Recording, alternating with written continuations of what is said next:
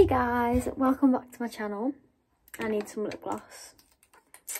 This isn't the lip gloss I want, but I can't be bothered to move, so it's gonna have to do. Hey guys, it's Julia. Welcome back to my channel. I am bringing an exciting vid. I've had a lot going on recently.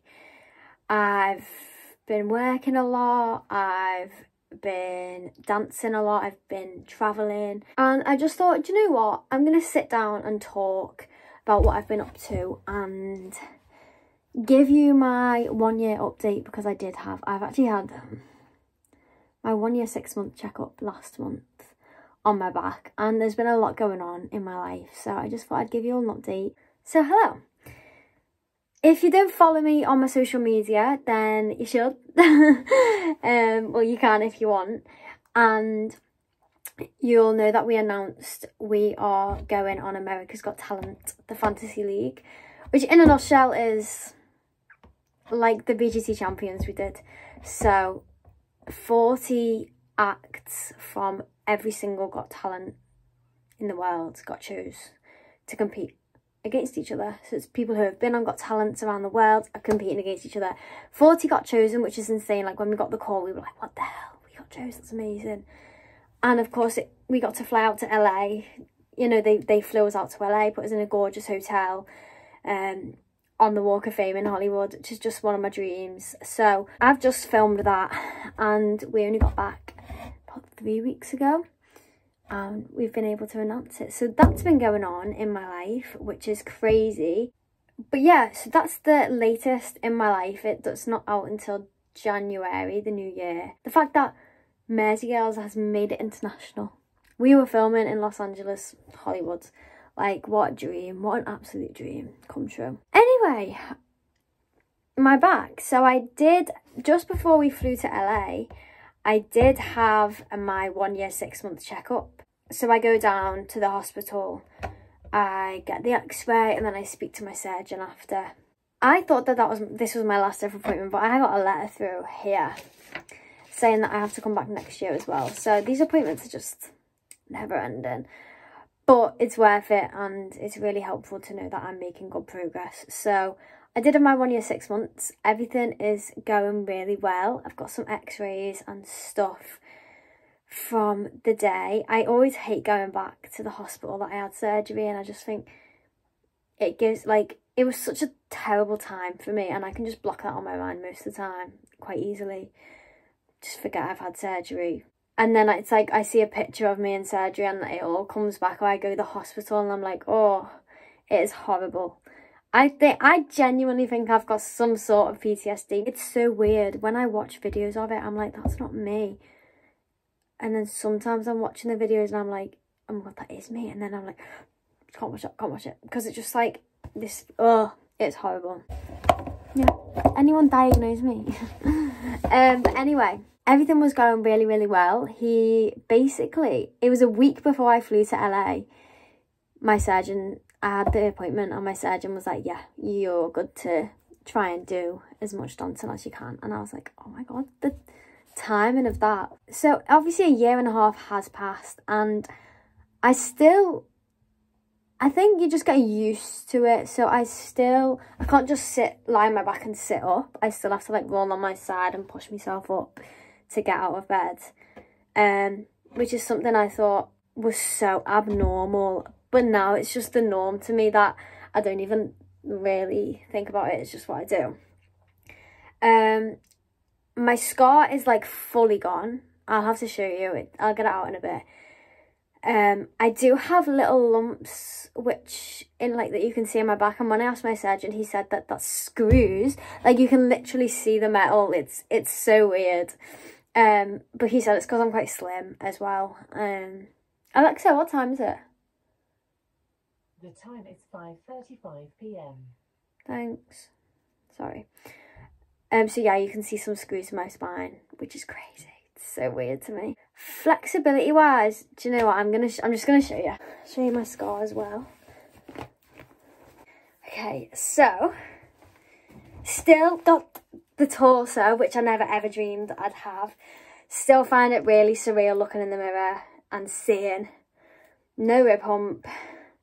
actual hip, like waist, with my body growing 5 inches, still find it bizarre that I grew 5 inches overnight. I don't know if I'll ever get used to having like my dream body, because for literally, well, I guess like 18 years, 19 years of my life, I didn't have the body of a normal person. Obviously I had a big rib bump on the front, a rib bump on the back. My torso was just like this big and my legs were like that long.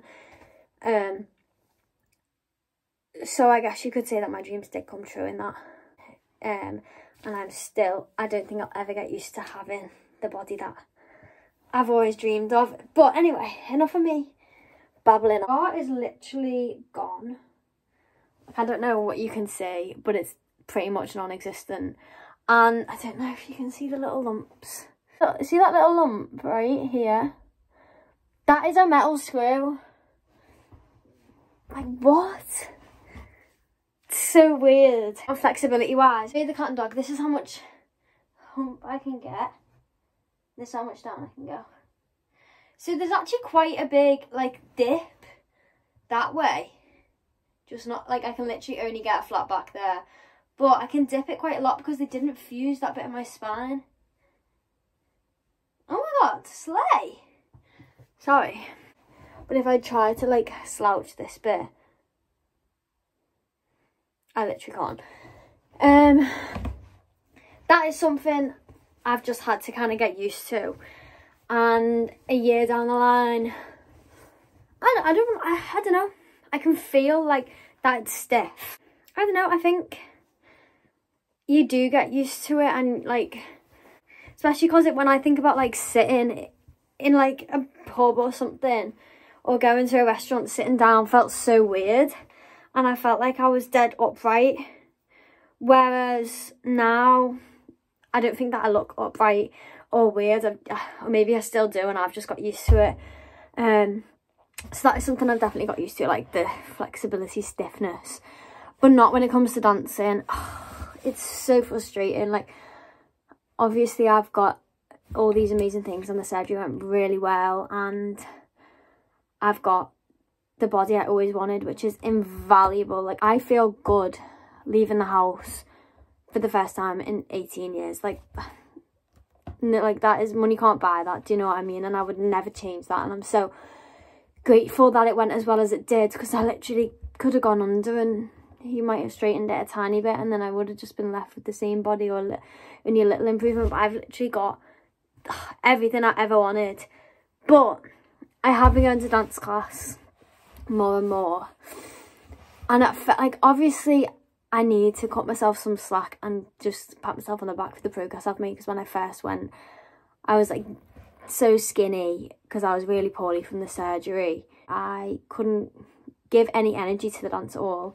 I couldn't even bend. Whereas now I think I can move, I can dance. Obviously wouldn't be able to do it professionally, and I've accepted that. I think I don't know if I've really accepted that.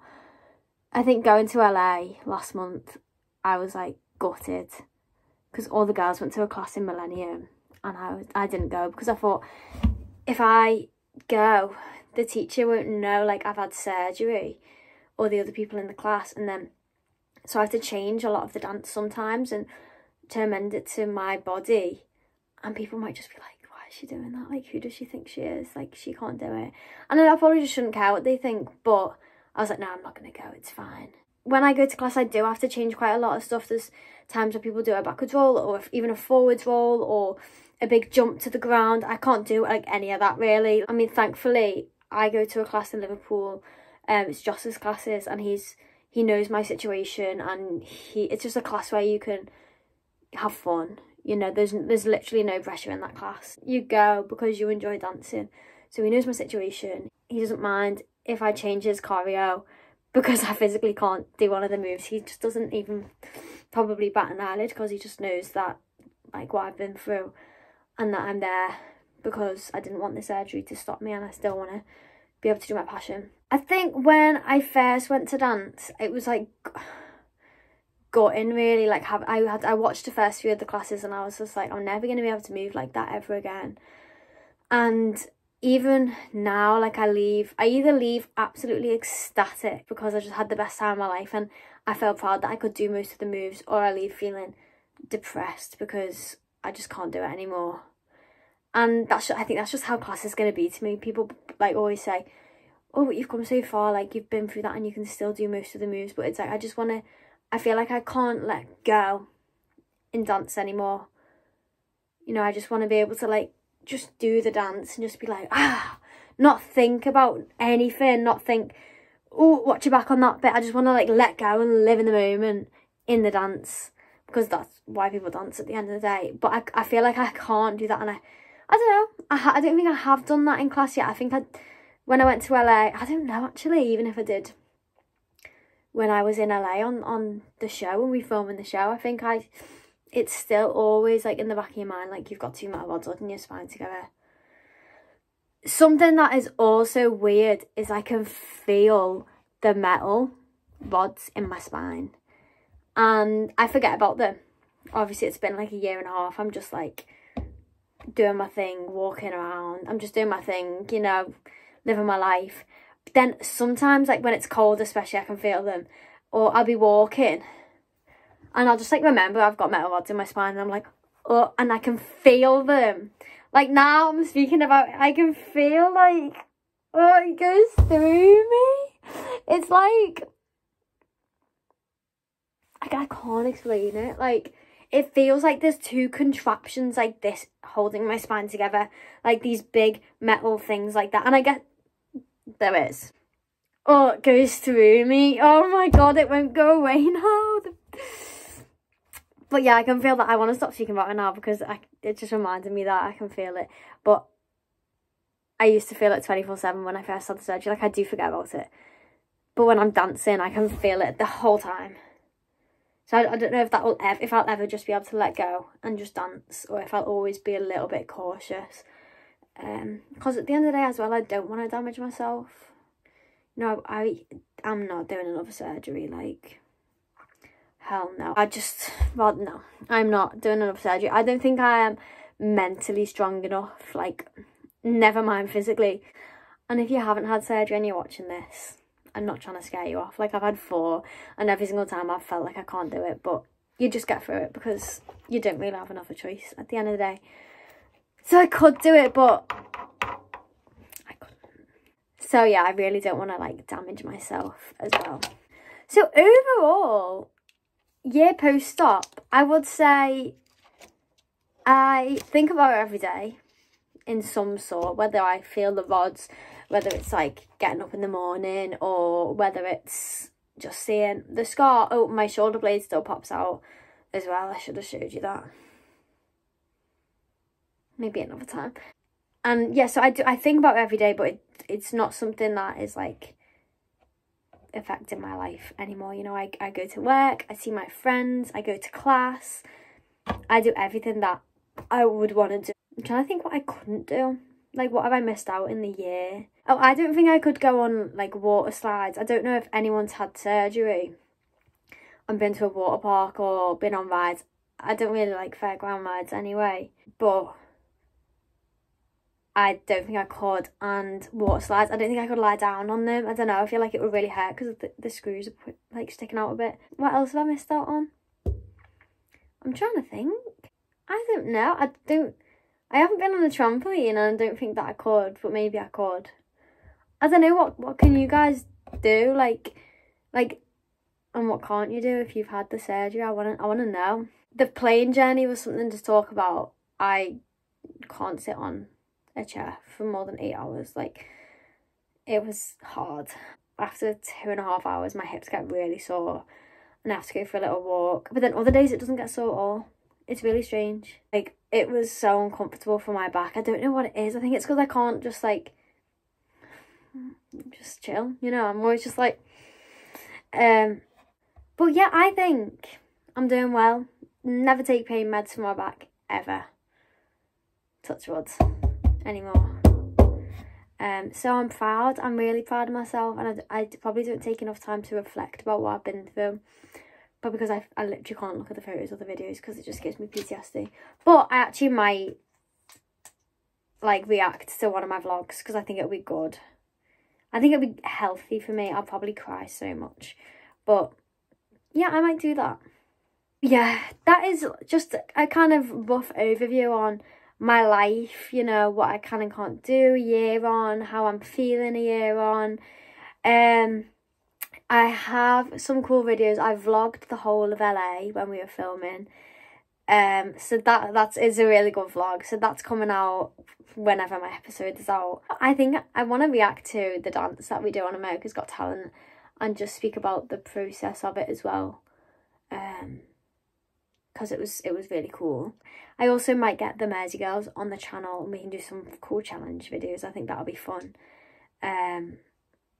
So yeah, thank you guys for watching. I'm really grateful for all your support and I will see you next time.